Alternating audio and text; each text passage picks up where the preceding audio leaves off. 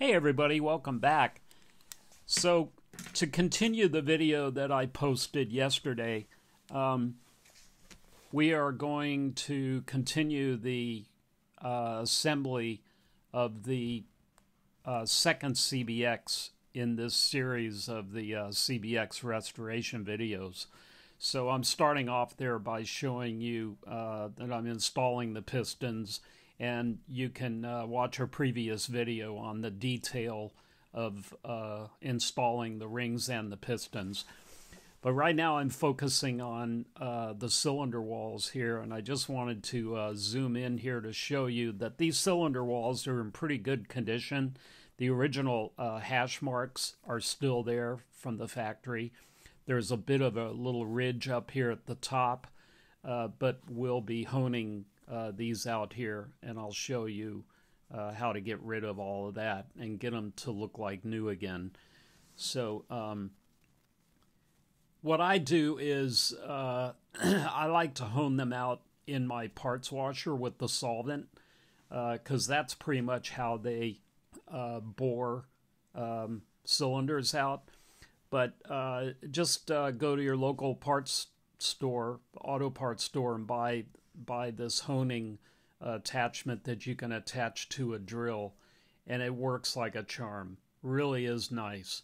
And anyway, I use my solvent, but you can use like WD-40 or oil or whatever is handy for you. But the solvent works really well. So I'm going to kind of speed this process up here, just for the sake of the length of the video. But once you get started, once I get started here, I'll show you the process. So you just kind of let the drill do the work. You just move it back and forth without letting the stones come out of the cylinder. You want to be able to get that ridge off of there and then bring it all the way down to the bottom.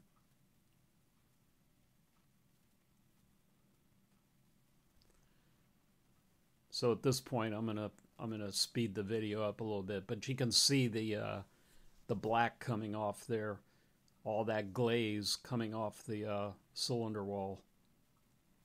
Doesn't take much. I mean, these stones are pretty tough, so you don't want to do it too aggressively and too much. You just want to get that glaze off of there. Now, if your cylinder walls have a ridge in them, a very noticeable ridge, that's not good. Then you're going to have to bore it out. But in this case, the cylinder walls had no ridge at all. They were very smooth, and again, the original hash marks were still in them, which indicates that they haven't worn at all. So just honing them out is sufficient, and then you would just keep the standard size pistons and rings. So again, this is sped up quite a bit. It probably takes about 15-20 minutes to do it properly. And when I'm all done, then I just wash it all down with the solvent again to get all the residue off from the glaze and so on.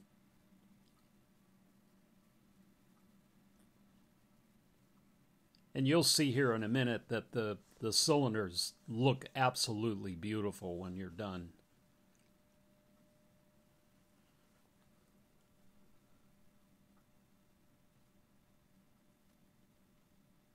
So as you can see here, they really look nice, just like brand new.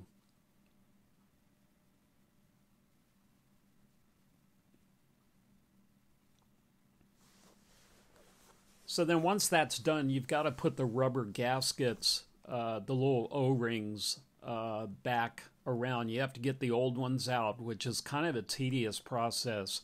And again, I showed that on a previous video in detail. But once you get those out and all cleaned up, then you put the new ones in. and then you go and you kind of tap them down onto the engine. And again, in a previous video, I go into a lot of detail on how to get the piston started.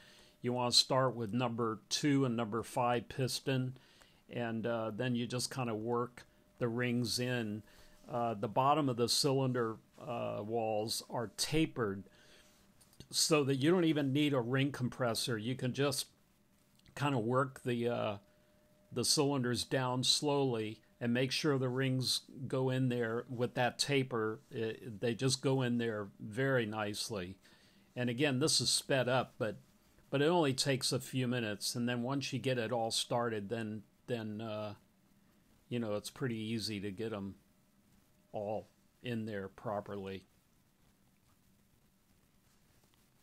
So then once the cylinders are in place, you have to make sure you put in the pin down there for your cam chain adjuster guide. And here you have to adjust the cam chain adjuster all the way up, and then tighten up that nut, that acorn nut there.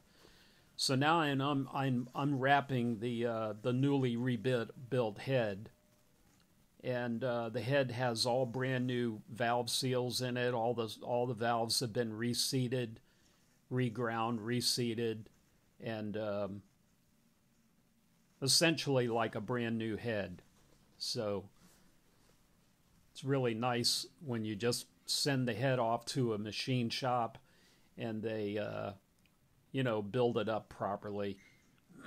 I can do it, but I'd much rather have the experts do it. They know exactly what they're doing, and it takes a lot of time and effort, and I'd rather be working on the rest of the bike. And it doesn't really cost that much. It only costs about $300-400 to have the head completely reconditioned by a machine shop properly. So the bike will run like brand new if you have this done. It's a really important step. So before the head goes on, you have to put the upper cam chain adjuster in first before you install the head. And that's what I'm doing here. And it's a little tricky because it's spring-loaded, pretty tough.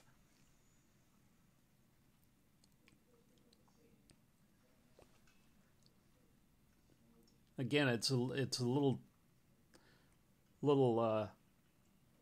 takes a little effort to do it, but once you get it, then you install the bolt like I'm doing here.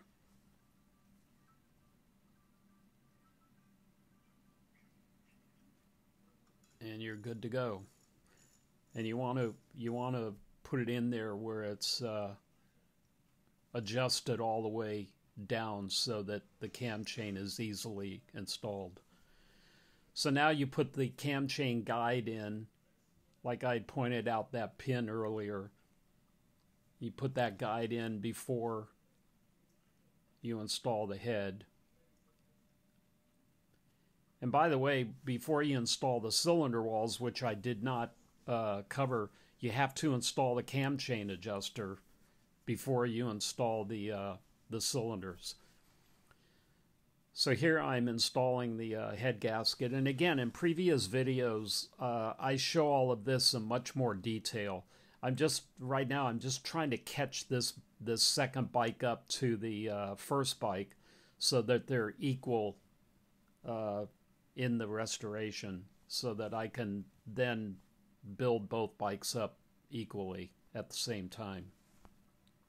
So I'm kind of rushing through this engine build.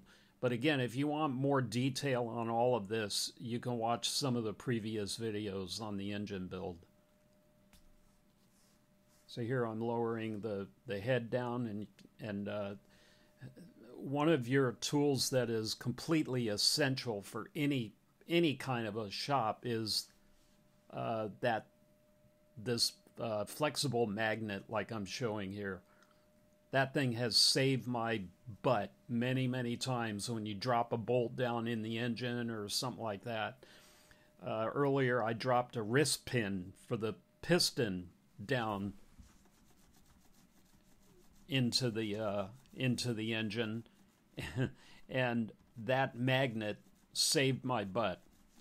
So here I'm lowering the engine down on the adjustable platform and getting it set up right so that I can install the frame easily.